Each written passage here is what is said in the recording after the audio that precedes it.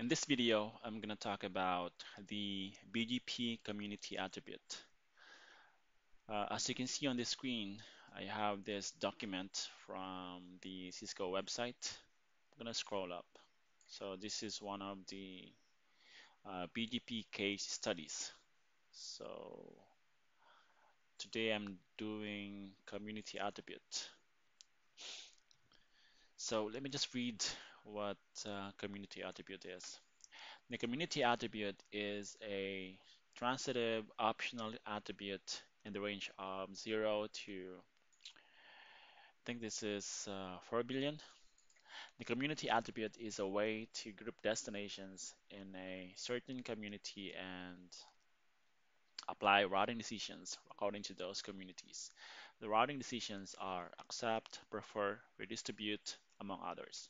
You can use route maps to set the community attributes. The route map set command has this syntax. So I have found this by doing some research. I have found this document as well from the Cisco website. And this document demonstrates how the BGP community attribute can be used in order to control the routing policy in its upstream uh, service provider network. So I have tried this myself. So this is the network diagram, and I have the same diagram, almost the same diagram in GNS3. So I have tried this myself and verified configurations and actually did the simulations as what it says in the document. Uh, Actually here, simulate here. So I shut down this link just to simulate the redundancy of the network. So uh, I'm gonna show you the configurations and of course the verifications. We can do some verifications and the simulations later. Yeah, so this is the network diagram, and this is the mapping on the ISP routers. So this is the mapping of local preference and community values on uh, R1 and R2. So this would be the ISP upstream network, AS100. Going back here, so you can use route maps to set the community attributes. The route map set command has this syntax. Let me show you that on the router itself. So this is R3 from the diagram here. This is R3. So going to R3. So this is how this is what the command, a example of a command looks like on the router. So set community. Let me actually just,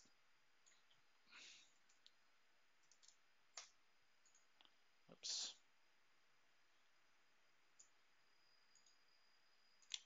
It's actually my mouse. It's not behaving. Okay. What is the permit 10, right? And then match this here, which is this prefix, matching that prefix.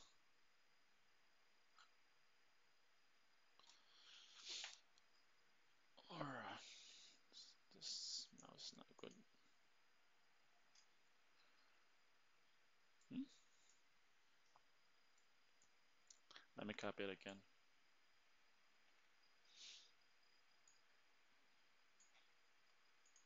There you go.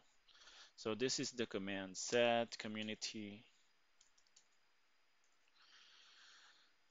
So yeah, so this is the community number, which is you have this number and you have that option additive,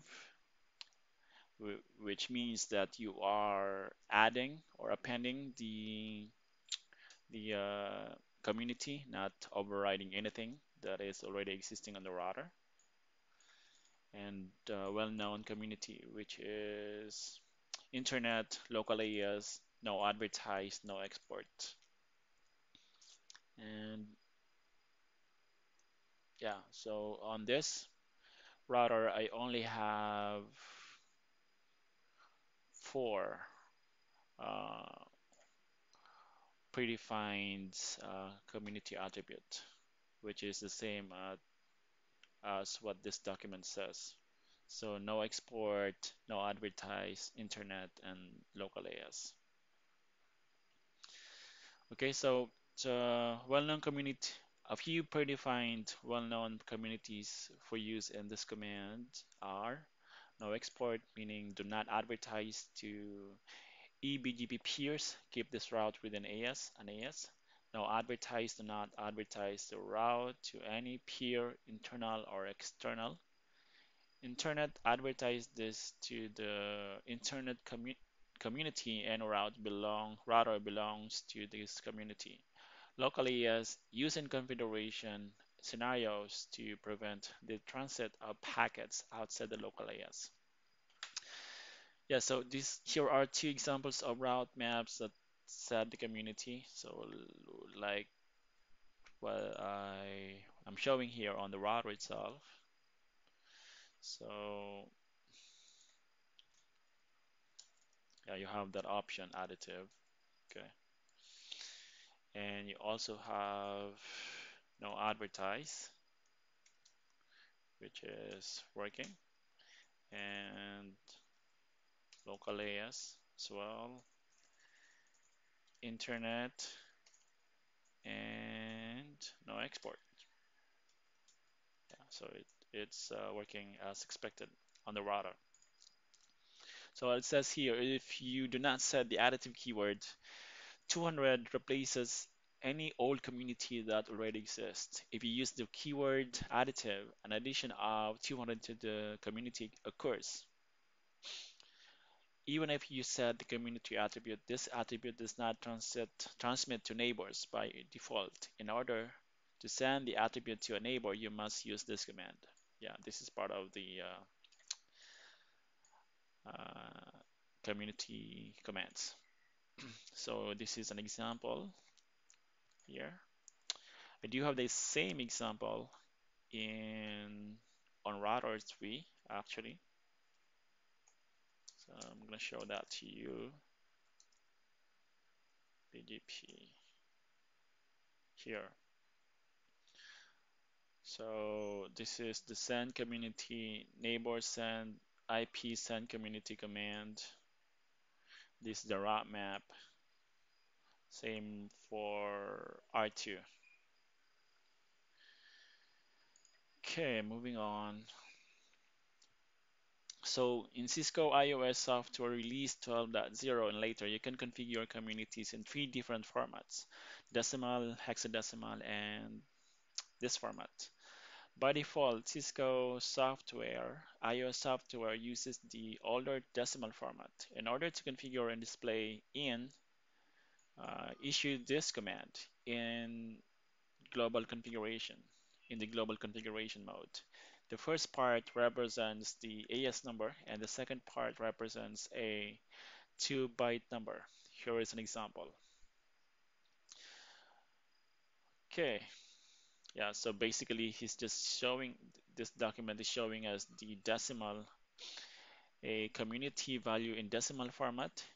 And once we have configured this command, we have this format. And that is it from this document. So I'm going to this another document, the one that I have tried myself. So this is the table, the mapping of the local preference and the community values. which is I have here as well, and this is the diagram. So yeah, I have almost the same configurations. So let me, where is that explanation? Here. Customer AS in the network diagram, customer AS 330 wishes to achieve this routing policy with the community attributes. So AS30 this here, AS30. So this is representing the customer network, and AS100 is representing the ISP network. So the traffic inbound from AS100 distant to network, which is this here, 6.6.6.0/24 and 7.7.7.0/24, is actually from R3 LAN network. Yeah. So going back, the traffic inbound from AS100 distant to this network comes through the R1 and R3 link. In case R1 and R3 link fails, all traffic comes in through R2 and R3. So I have verified this before recording this video, and it's working as expected, but I'm just gonna do it again, just just to for the sake of verifying it again. The traffic inbound from AS100 distant to network comes through R2 and R3 link here. In case the R2 and R3 link fails, all traffic comes in through R1 and R3 link, this link. Okay, in order to achieve this routing policy, R3 announces its prefixes as follows. So to R1, um, let me show you from R3.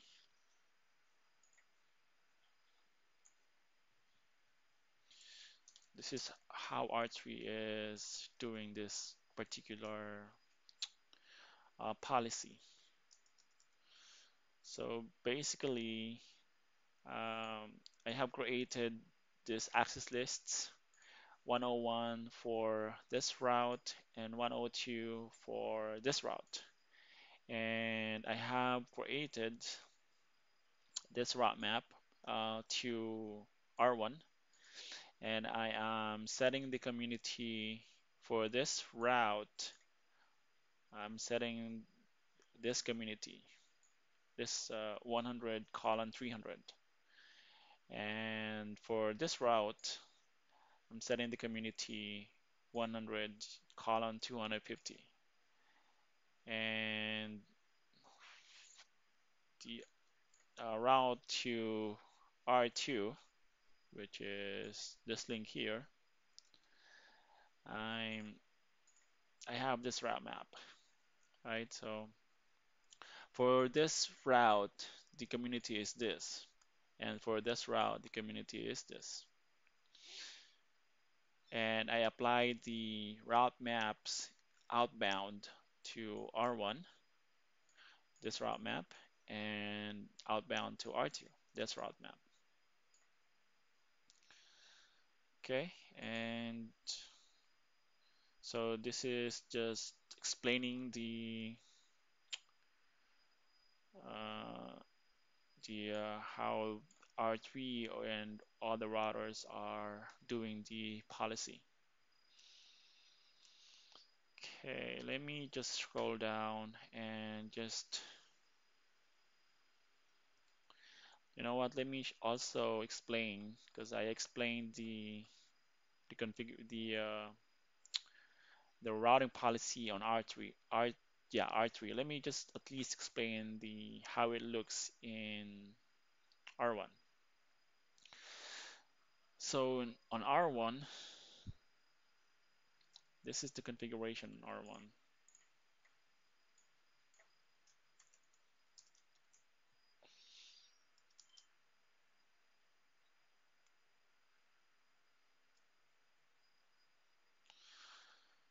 So basically, on R1, I have created this community lists 1 and 2 and permitting the community, uh, which is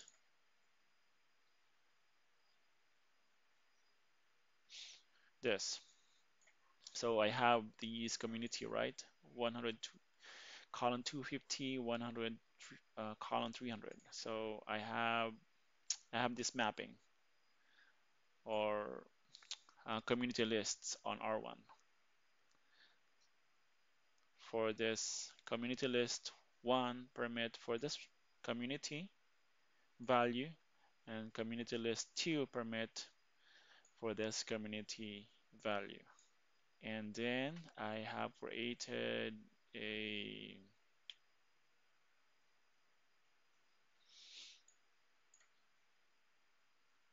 route map or route maps and match the community, which is this community here, and set the local preference to 30. So the community list, this here is actually what? This route or prefix, right? Right? So the community value for this prefix is this. So on R1, I'm matching that community and setting the local preference to 130. And community 2, I'm setting the local preference to 125. So this is peering to R3, right? So peer R3. And I am applying the route map to R3 inbound here. And of course, this is the R2, which is my IBGP neighbor here. So I'm using next hop self. Okay, going back, let me at least, yeah, I think that's all for R1. So basically, again, you have to configure this command. So you have that human readable community value, and so I think this is how you can do it. So you set the community list first, and then you create the route map and you apply the route map to the neighbor. I'm going to I'm going to try to create to make another video explaining or just going through a step, going through the steps that you can perform configuring the BGP community. So yeah, where's that? Looking for that here. So this is how we can simulate, like I said earlier, in the event of failure of one link, for example, this link here, or in R3 link, all traffic must follow the R2 and R3 link. So this link actually. You can simulate that if you shut down the link between, of course, R1 and R3. So I'm going to R1 and show IP interface brief. So this is my interface going to R1 here, serial 0/0, which has this IP address. So I'm going to shut down that port.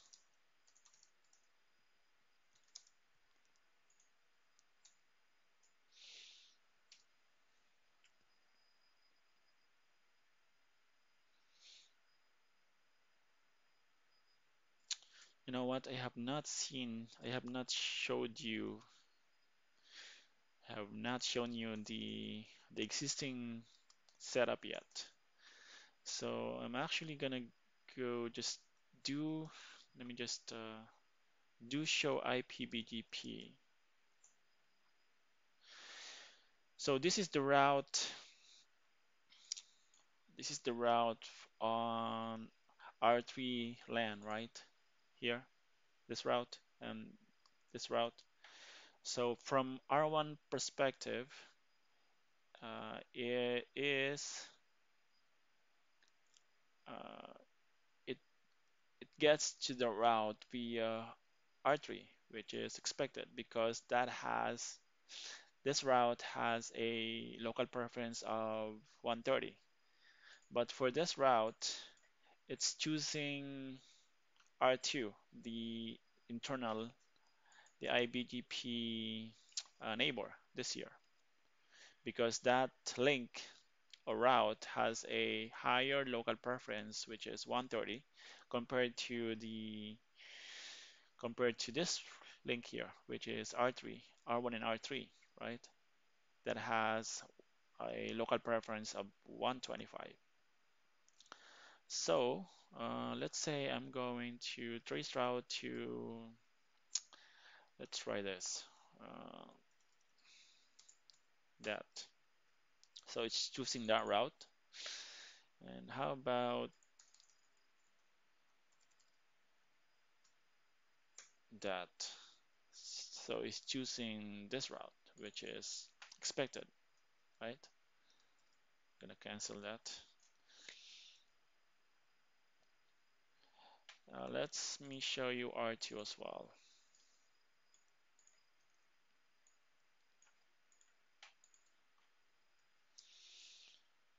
Show IP. So from R2 perspective, for this route, it's choosing the IBGP route, which is R1, that has a higher local preference compared to R3. Let me show you this here. And for this route, it's choosing R3.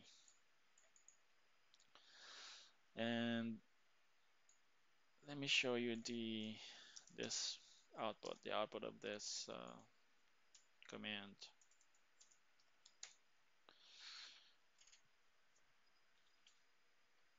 So here it says best, right?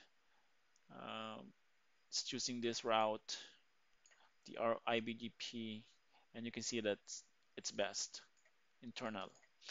And this here and has a local preference of 130 compared to this route that has a local preference of 220, I mean 250. And for this route, choosing R3 as the best route this here. Let me do the same command on R1.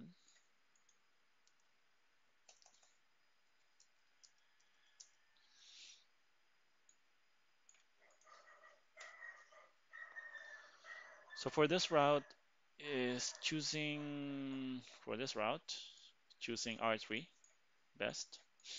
About show IP BGP 7.7. So it's choosing the IBGP neighbor, which is R2. Let me show you another command that is actually another way of verifying it.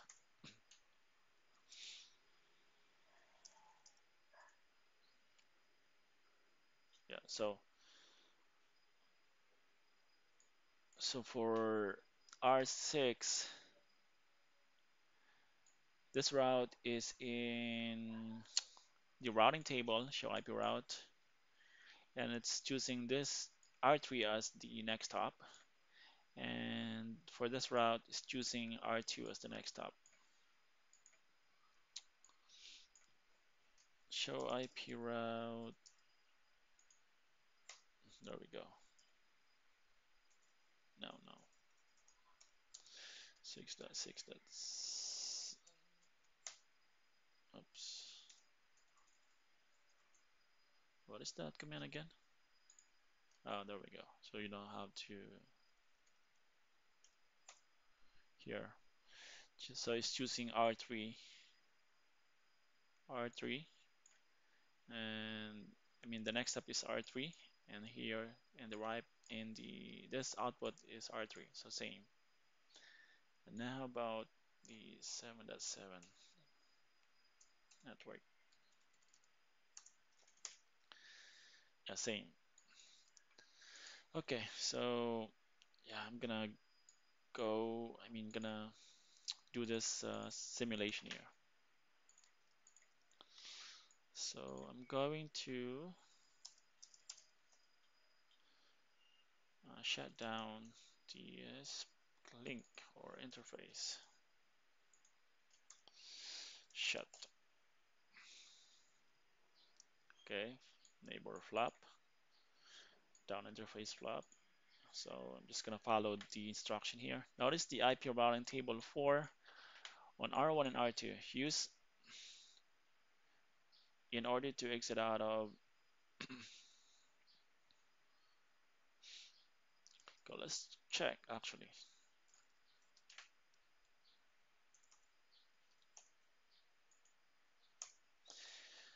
So now it's choosing R2 as the next hop compared to what we saw earlier, which is R3. So our policy is working as expected so far. And let me do the same for this route.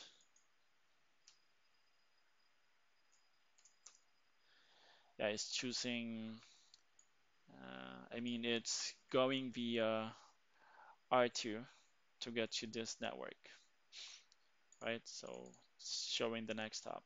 R2 is showing the next hop this here. And let me just do the same. I mean, these commands as well. Okay, same.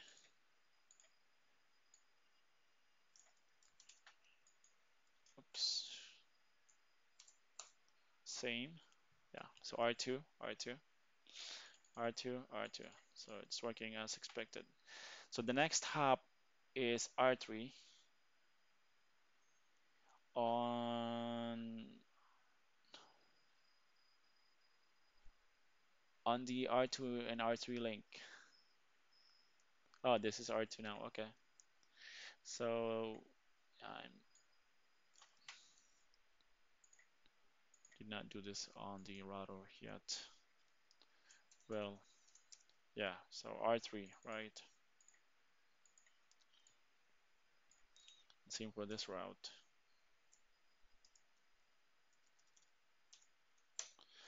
So R3. So I can now I can read this statement. The next hop, this is R3 on the R2 and R3 link.